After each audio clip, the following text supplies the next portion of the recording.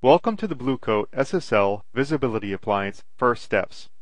This video tutorial describes the deployment scenario of the SSLV appliance configured for Proxy-on-a-Stick interoperability. This is not the ability to offload SSL traffic from the proxy. That feature is planned for a future SSL Visibility Appliance release. In this setup, if the proxy requires to see inside SSL traffic, it will need to perform its own decryption, where traffic that passes through the appliance goes to a proxy or any device that terminates a flow and initiates a new flow on its behalf, and the traffic returns to the SSLV appliance on the way to its destination. Support for this traffic pattern has been improved with a cache lookup change and a Layer 3, Layer 4 rule implemented in Release 3.8.5 and above. In some cases, earlier releases could have caused problems with this traffic pattern. We will perform the following activities to complete the configuration. First, we will highlight the functional changes to the SSL Visibility Appliance software. Then, take a look at the installation topology for the appliance that presents the traffic pattern scenario. We will then create the rule set and policy, create a segment, and apply the policy to the segment. This configuration can be applied to any of the supported deployment scenarios, whether the traffic you are interested in is inbound or outbound, if the attached security device that receives the decrypted SSL traffic is active or passive, even if the failure mode is fail to appliance or fail to network. If SSL traffic traverses the SSL Visibility Appliance more than once, a Layer 3, Layer 4 rule can be applied at the client hello message. Previously, a rule action could only take effect after the SSL certificate handshake was completed between the server and the SSL Visibility Appliance. Now, rule sets will allow Layer 3, Layer 4 rules to be applied at the client hello message. These rules applied at the client hello must use Layer 3, Layer 4 match fields exclusively and occur before any non-Layer 3, Layer 4 rules in the rule set. The valid fields are source IP address, or a list of addresses, destination IP address, or a list of addresses, the destination port, and traffic class. For these rules, the action must be one of the following: drop, cut through, or reject.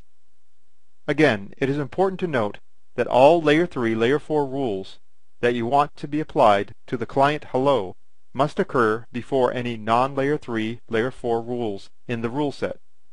Also, once the policy reaches a rule that includes non-Layer 3, Layer 4 match fields, all the subsequent rules will be applied at the server hello server client level.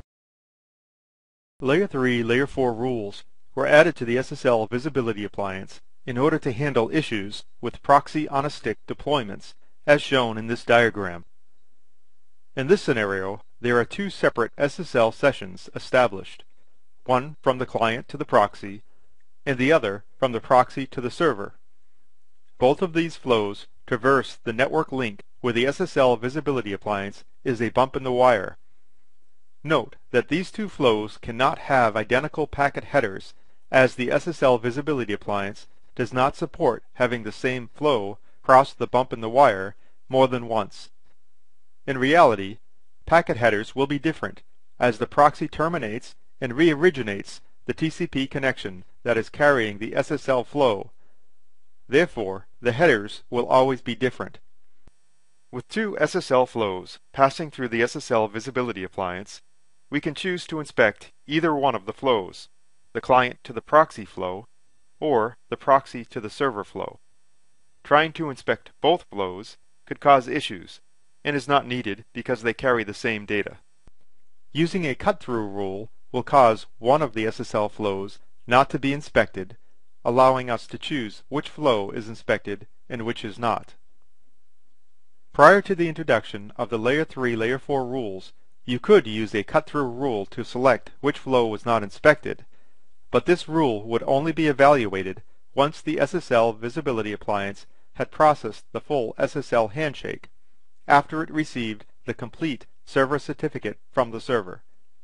This meant that the SSL visibility appliance needed to actively intervene in the SSL handshake for the flow before it could make a cut-through decision. With Layer 3, Layer 4 rules, the SSL visibility appliance can now make the decision to cut through the flow as soon as it receives the SSL client hello from the client, meaning as soon as it can determine that it is an SSL flow. Making the cut-through decision at this point avoids the need for the SSL visibility appliance to actively intervene in the SSL handshake for the flow and reduces the processing required. Layer 3, Layer 4 rules can only match on information that is present in the TCP packet header, as this is the only data available when the client hello is received. At the SSL visibility appliance web user interface, we will create the configuration. Rules are used to match against a specific SSL flow or set of flows. We will create 3 rules. First, the Layer 3, Layer 4 cut-through rule for any traffic destined to the IP address of the proxy. This will cut through, or ignore, all the SSL flows between the clients and the proxy. The second rule will inspect the traffic using certificate resign. This is for any traffic with the source IP address that is from the proxy, so it will inspect any sessions originating at the proxy using a certificate resign. The third rule will be a cut-through rule that matches on any flow. This rule will prevent any flows that are not processed by either Rule 1 or Rule 2 from being inspected and simply pass the traffic on. Although these rules can be added to your existing rule set, to keep this example simple and clean, we will begin by creating a new rule set. Under the Policy tab, select Rule Sets. You may add, remove, or clone rule sets. Click the plus icon and add a rule set. In the window, enter a name for the rule set, then click OK. In the Rules panel, click the plus icon to insert a new rule. This is the Layer 3, Layer 4 rule for traffic going to the proxy from your clients. In order to enforce this, the traffic action must be either drop, cut through, or reject. We will set it to cut through. Enter a comment to understand the function of this rule, and then set the traffic identifier to source IP address, destination IP address, destination port, or traffic class. With the proxy in explicit mode, we can use the destination IP address of the proxy, so any traffic to the proxy will match this rule. If the proxy were in transparent mode, the rule would use the source IP, enter the address, then click OK. Apply the changes. Next, we will add a rule to decrypt traffic we want to send to the security device at the top of the diagram for analysis. So, we add this rule with an action to decrypt resign certificate. Add a description. Because this traffic is all coming from the proxy, we will use its IP address as the source, then click OK and apply the rule. There is a default catch-all action in the rule set options to cut through any traffic that does not match any created rules. However, you may want more granular control, so we create a third rule for general traffic passing through the SSL visibility appliance that does not match Rule 1 or Rule 2. So we set this action to cut through and add a comment to describe the rule and use all trusted certificates to match on this traffic. Then click OK and apply this rule. The Layer 3, Layer 4 rule must be placed before any non-Layer 3, Layer 4 rules in the rule set to create the flow cache entry on the client hello message. If the rule is placed below another rule, once a policy matches a rule, it will apply the match at the server hello server certificate level.